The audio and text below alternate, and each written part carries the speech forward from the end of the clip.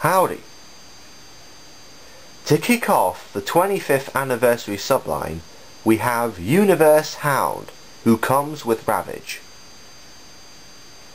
They were probably paired to reference the third episode of the G1 series, where Hound is briefly seen guarding Ravage.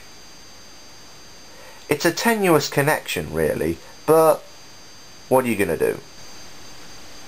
Hound, as usual, is a Jeep.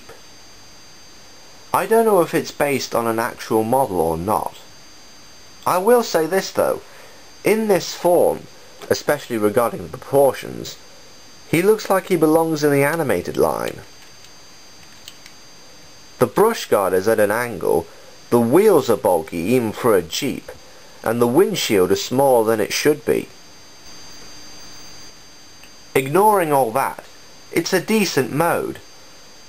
There's some nice modelling on him, such as this interior here, which is like that of an alternator.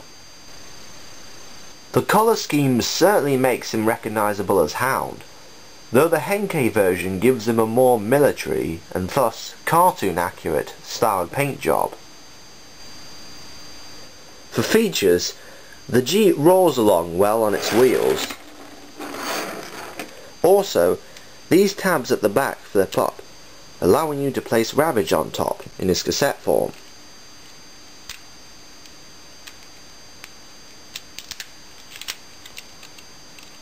And let's not forget the hologram projector, which fits through the back here,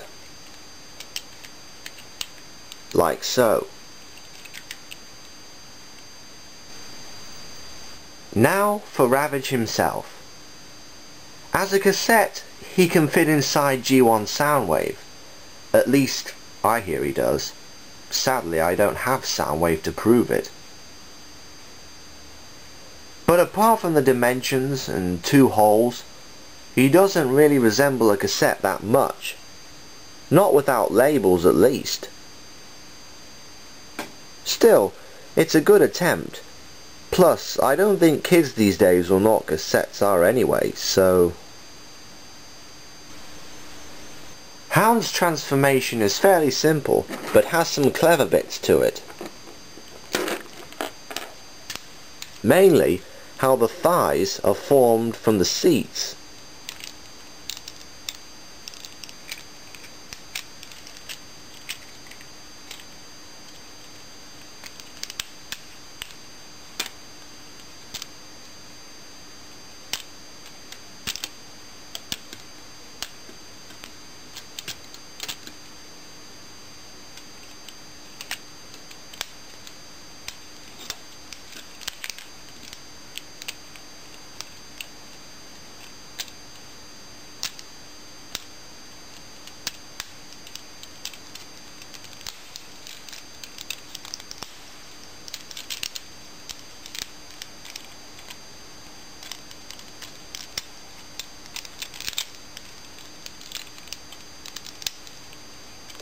How you position the front wheels is up to you, but I fixed them like this, which looks, and is, more solid.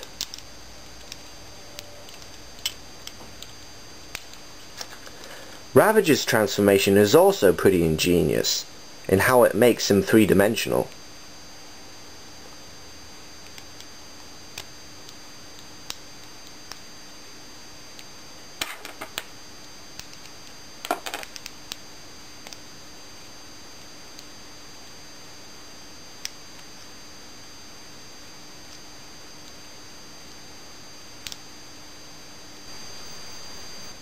Hound's robot mode is definitely the better of the two modes.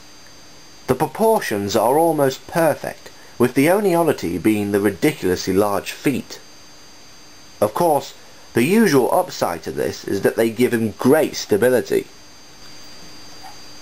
Articulation in general is great. Another reason to position the wheels like this, so they don't get in the way of shoulder movement.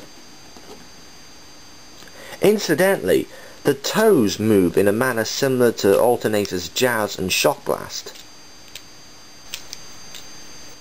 He pretty much has the same colours and details as before. Also, the head sculpt is very well done. if a bit small in size. The hologram projector is supposed to attach to his shoulder, preferably the right one since that's how he looked in the show. Unfortunately, it fits poorly and at an angle unless you try the superglue trick shown in my 75th video. However, he can also hold it as a weapon, and it fits in his hand very securely, so no worries there. Going back to Ravage, his Panther mode, as I said earlier, is no longer flat. Though he's proportionate for such a creature, his face, though moulded into a snarling expression, looks more like a beak. He isn't as articulate as he looks.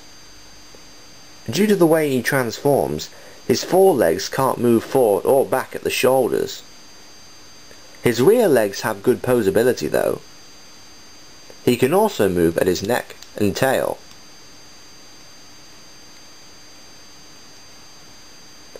He has paint detailing on his eyes and legs, as well as the Decepticon symbol on his back.